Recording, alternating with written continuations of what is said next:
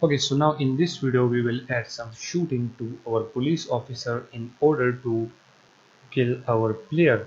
So for shooting we will open up the police officer script, and right here at the top where we have all of the variables inside this header, which is police shooting variable, let's create a public float by the name of give damage of.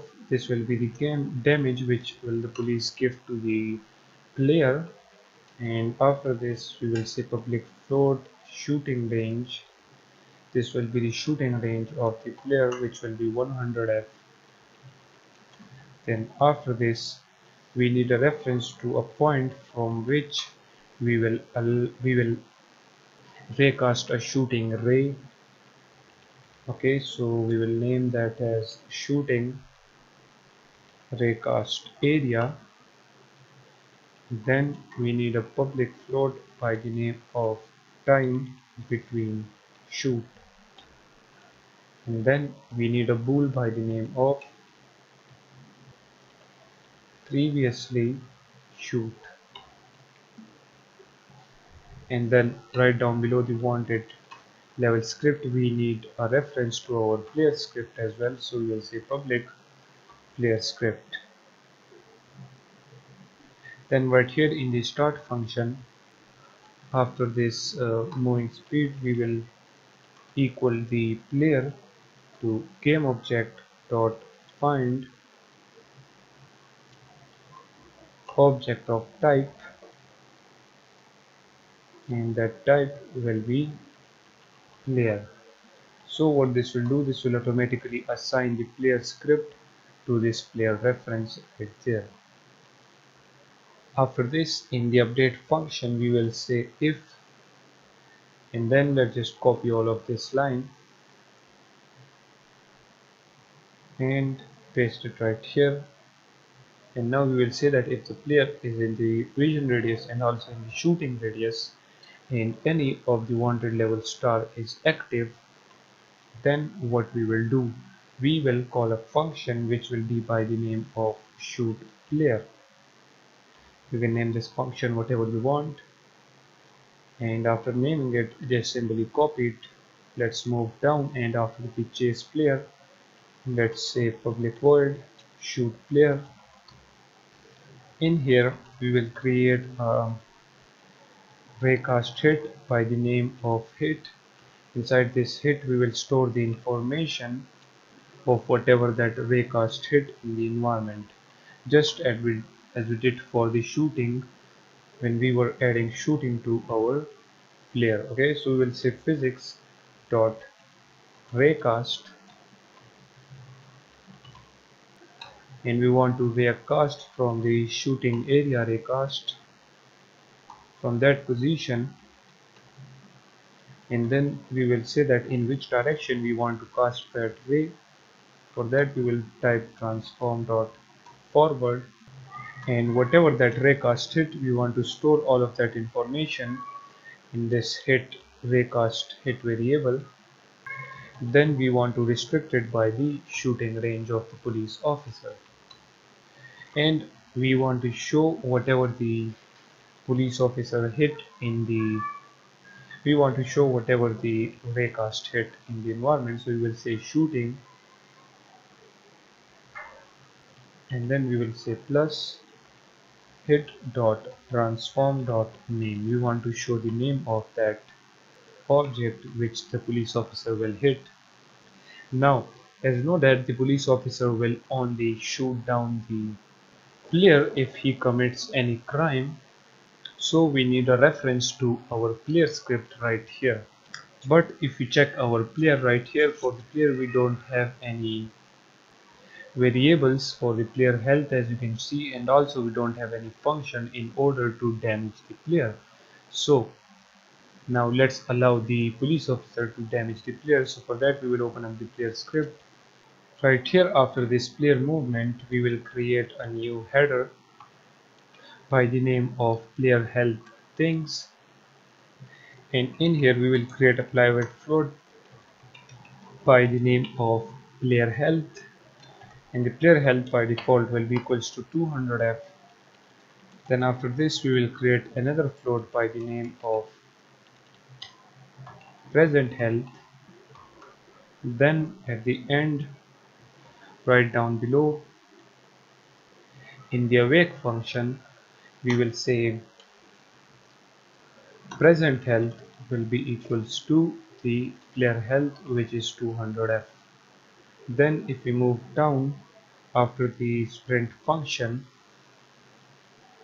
let's create a new function by the name of player hit damage, and this player hit damage will be requiring a take damage float, and whenever the player take the damage, then we will say present health minus equals to take damage. Okay, so for example, if this police officer give damage is 3, then if it gives that damage to the player, and then this take damage will be equals to 3, then the present health is 200, so 3 will be minus from the 200.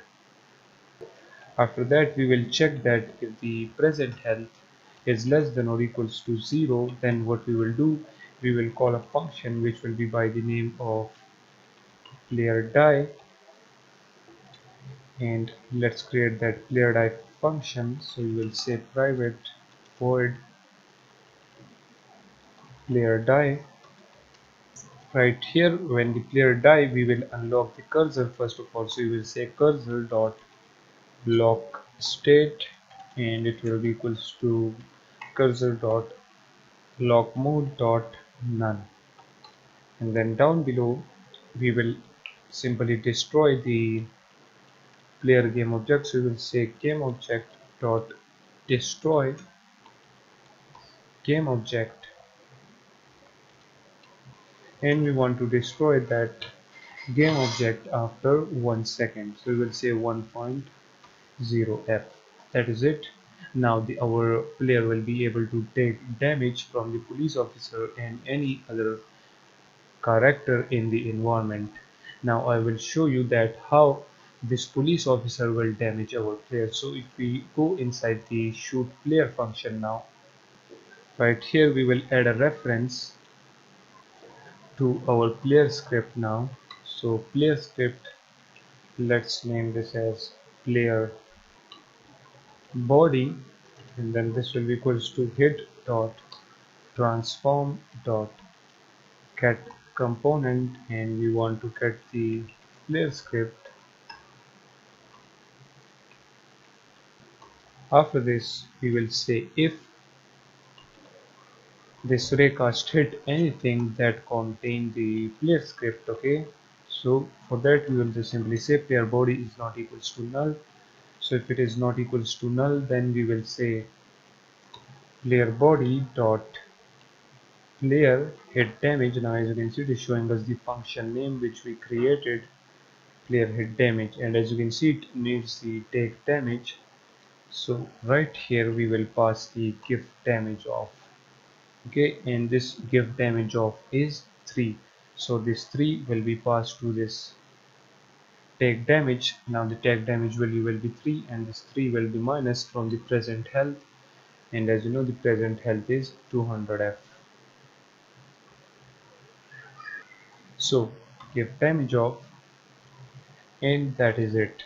Now after this main if condition, we will set the previously shoot to true, because when this shoot player function is called, then it means that yes, the police officer shoot. So we will set this previously shot to true, and after this we want to set it to false again in order for the player to shoot again. So in order to make that false after this shoot player function, we will create a private void by the name of active shooting, and in here we will just simply say previously shoot equals to false. Okay, now right in here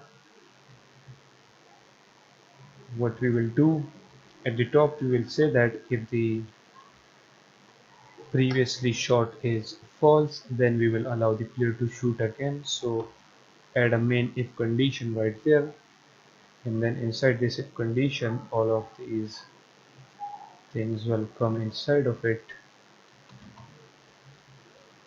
That is it. So if the previously shot is set to false, then we will shoot, and when we shoot we will set it to true, and then right here we will set it to false again. And after this previously shot, we want to call the active shooting whenever this previously shot is set to true. So for that we will say invoke name of the name is shooting active, and we will activate by the time between shoot. That is it.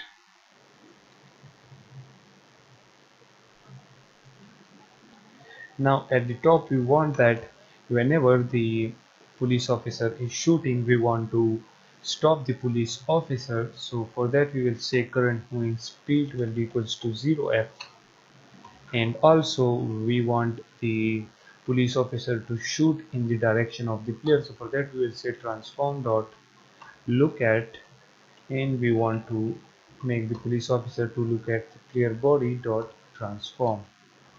And guys, don't get confused, this player body is the reference to our player body game object, and then this player body is a reference to our player script. Okay, these two are different things.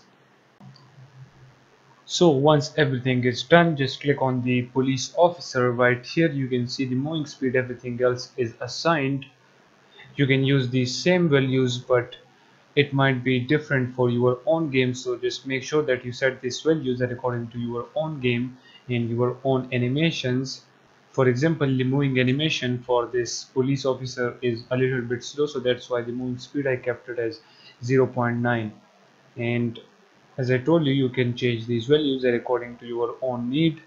And then now right here it needs the shooting raycast area. So for that, in the police officer, in here let's create an empty game object by the name of shooting area. From this area the police officer will actually shoot the raycast, and then that raycast will damage the player. And let's make the time between shoot as 1, so after every 1 second the police officer will shoot. And then make sure that your shooting area is right here. Okay, move it to this position or to your rifle, so that it gives the illusion that the police officer is firing from the rifle. Okay, and make sure that it is outside the police body, or else the raycast will be then created inside the player body and it will not pass through the player body. So like this, at the shooting area, then assign it right here. And once you do that, click on the police officer and then click on add component. Right here we will add the rigid body, and if we check our AI character rigid body, right here we can just click on copy component, then click on police officer, and right here click on paste component values. That's it. After this we will add the capsule collider to this police officer, and then we will click on edit, make the center Y value 1, make the radius 0.3, and the height will be 2. And let's move this a little bit up here. Okay, and once this is done, just click on the player. As you can see right here we have the player. For now the wanted level is not checked. Okay, and make sure that your wanted level are also not checked, and then click on the police officer. Let me open up the police officer script and change into debug mode, so that we can see the police officer current moving speed. If you play the game, you will notice the current moving speed of the police officer is 0.9. It means that the police officer is walking inside the waypoints. As you can see, the police waypoints is changing. right here in the police navigator.